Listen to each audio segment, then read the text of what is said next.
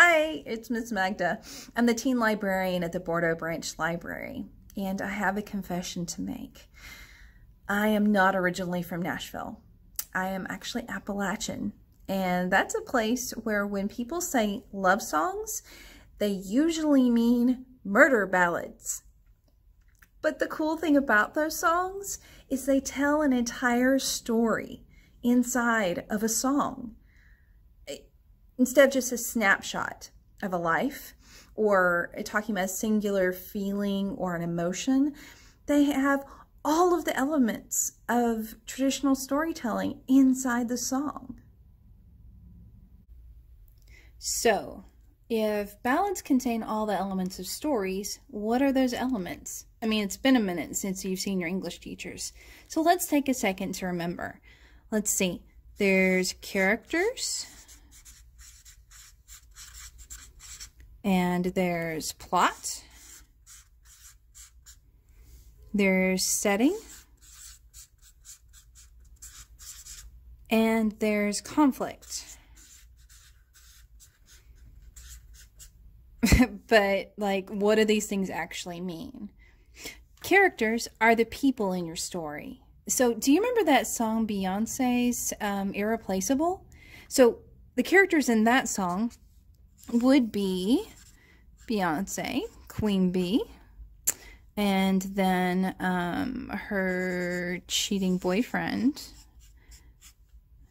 A little sad. No cheating. Oh, and if we wanted to count like the supporting cast, we could also count the girl he cheated with. So there she is. And then maybe like the guy that Beyonce is also thinking about. Okay, so that covers our characters. But what about the plot? What exactly is happening in the story? So Beyonce is kicking out her boyfriend because she caught him cheating with that other woman. So the action is B is telling him, being really unhappy, and he is begging to come back.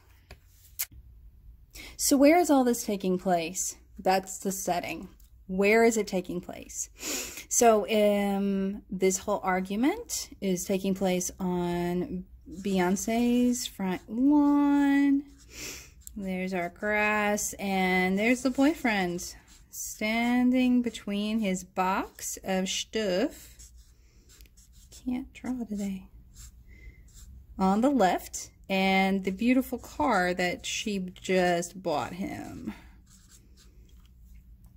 Don't judge me for my fabulous drawings, okay, guys? Because this is not about the drawings. This is about the music and the stories. So speaking of stories, what is our conflict? What is the problem that we need to resolve? Well, B needs to get that boyfriend off her lawn. So she says, get lost, buddy. I am woman power, and I'm pointing you away. And he's going to go around. And spoiler alert, sad, he goes away. And she also tells him, look, you are not irreplaceable. There are plenty of other people that will treat me a whole lot better.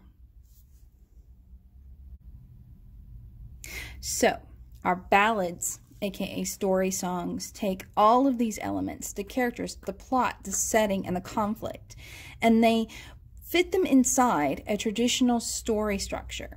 Have you ever noticed how your favorite songs usually have a pattern to them? It probably sounds like this. The verse, the chorus, another verse, another chorus, and then a bridge, and another chorus, just to, you know, tie it all up in a nice bow. What did these things mean? And what do they do? So the verses, these two pieces here, give you the story a bit like piece by piece. So they're building on one another, right? Boom, boom, boom.